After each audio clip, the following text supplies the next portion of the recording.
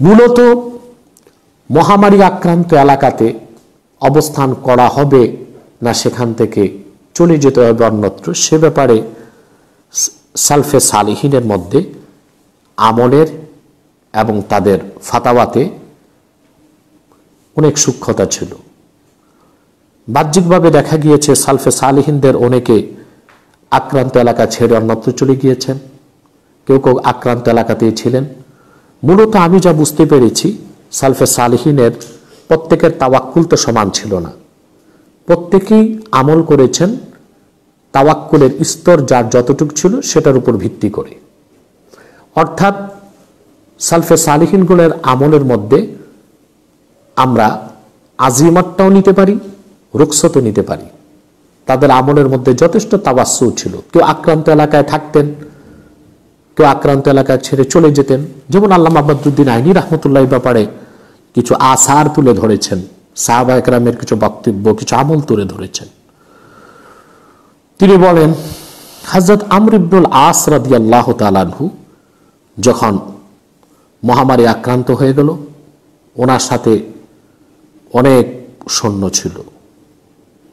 মুসলিম সৈন্যদেরকে তিনি তখন বলেছিলেন, তাফাররাকু ফি হাযার রাজজি ফি শুআবি ওয়াল আউদিয়াতি ওয়া রুউসিল জিবাল, তোমরা একত্রিত না থেকে বিভিন্ন পাহাড়ের উপত্যকা, গিরিপথ, পাহাড়ের চূড়া এসব এলাকায় ছড়িয়ে পড়ো। দলবদ্ধ জমায়েতবদ্ধ না থেকে তোমরা বিচ্ছিন্ন হয়ে যাও। এই খবরটি যখন হযরত মুআজ বিন জবাল রাদিয়াল্লাহু তাআলা আনহুর কাছে পৌঁছল, তিনি এই নির্দেশটি গ্রহণ করেননি। সকলেই পাহাড় পর্বতে উপত্যকায় বিভিন্ন দিকে ছড়িয়ে পড়েছিল তাউন থেকে বাঁচার জন্যে, তাউনের মহামারী থেকে বাঁচার জন্যে। কিন্তু মুআজ বিন জবাল রাদিয়াল্লাহু তাআলা আনহু আমর ইবনুল আসের এই নির্দেশ তিনি গ্রহণ করেননি, বরং তিনি বলেছেন, বাল হুয়া শাহাদাতুন ওয়া রাহমাতুন ওয়া দাওয়াতু নাবিয়্যিকুম, আমি এখানেই অবস্থান করব।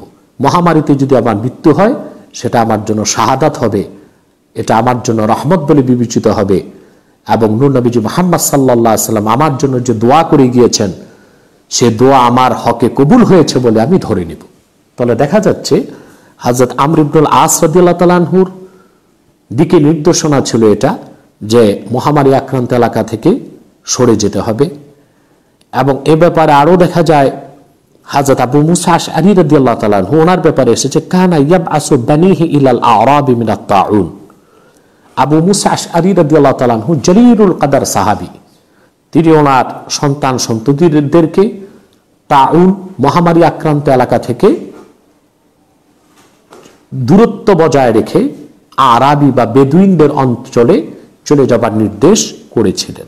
তাহলে আবু মুসা আশআরী রাদিয়াল্লাহু তাআলা আনহু এবং আমর ইবনুল আস রাদিয়াল্লাহু তাআলা আনহু ওনাদের নির্দেশনা থেকে বোঝা যায় যে মহামারী আক্রান্ত এলাকা থেকে সরে যাওয়াটাকেই ওনারা ভালো মনে করেছেন। কিন্তু হযরত মুআজ ইবনে জবাল রাদিয়াল্লাহু তাআলা আনহু তিনি আক্রান্ত এলাকা ছেড়ে যাওয়াকে তাওয়াক্কুলের বরখেলাফ মনে করেছেন এবং সেখানেই তিনি ছিলেন। মূলত আল্লাহ রাসূল নবী মুহাম্মদ সাল্লাল্লাহু আলাইহি ওয়াসাল্লামের হাদিসগুলো সামনে রাখলে আমরা দেখতে পাই এক্ষেত্রে যথেষ্ট তাওয়াসসু আছে। যার তাওয়াক্কুল খুব বেশি সে আজিমতের উপর আমল করবে, আর যার তাওয়াক্কুল কম সে রুখসতের উপর আমল করবে। কিংবা এখানে পারিপার্শ্বিক হিকমত বা অন্য কোনো কৌশলের কারণেও মহামারী আক্রান্ত এলাকায় থাকা বা না থাকার সিদ্ধান্ত নেওয়া যেতে পারে। যেমন হযরত ওমর ইবনুল খাত্তাব রাদিয়াল্লাহু তাআলা আনহুর ব্যাপারে এসেছে, ওয়া আম্মা ওমর ইবনুল খাত্তাব রাদিয়াল্লাহু তাআলা আনহু ফাইন্নাহু রাজা'a মিনাশ শাম ওয়া যালিকা লিদাফইল আওহামিল মুশাওয়িশা লিনাফসিল ইনসান। হযরত ওমর ইবনুল খাত্তাব রাদিয়াল্লাহু তাআলা আনহু তাউনের সময় তিনি শামে প্রবেশ করতে যাচ্ছিলেন। যখন তিনি শুনলেন সেখানে মহামারী ছড়িয়ে পড়েছে, তিনি শামে প্রবেশ না করে দ্রুত সেই স্থান থেকে প্রস্থান করেছেন। কি জন্য?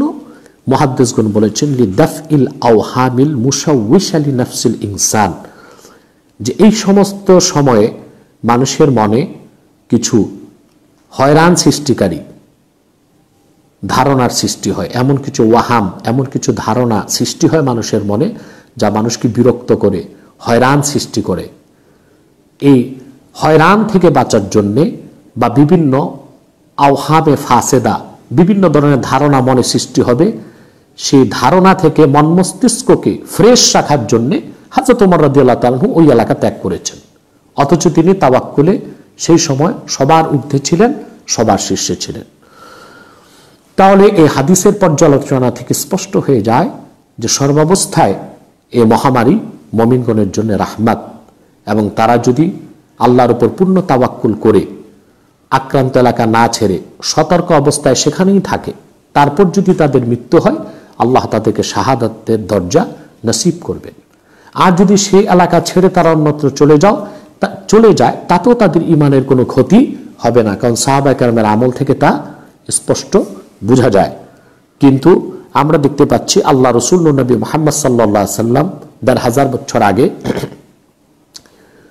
যে উম্মতকে নির্দেশ করেছেন, হযরত আয়েশা রাদিয়াল্লাহু তাআলা আনহার হাদিস থেকে দেখতে পাই, বর্তমান মেডিকেল সায়েন্স সেটাকে গ্রহণ করেছে ১,৫০০ বছর পরে, আর সেটা হচ্ছে হোম কোয়ারেন্টাইন, অর্থাৎ মানুষ নিজ নিজ বাড়িতে অবস্থান করবে, লোকালয় থেকে দূরে থাকবে।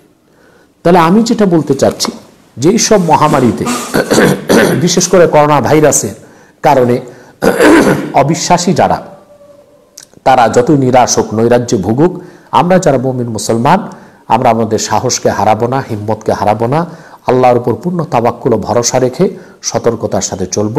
নিরাশ হবার, নৈরাজ্যে পতিত হবার কোনো সুযোগ নেই, কারণ এতে যদি কোনো মুসলমানের মৃত্যু হয়ে যায়, তাতে আল্লাহ তাআলা তাকে, সে যদি ঈমানদার হয়, তাকে শাহাদাতের মহান মর্যাদা দান করবেন।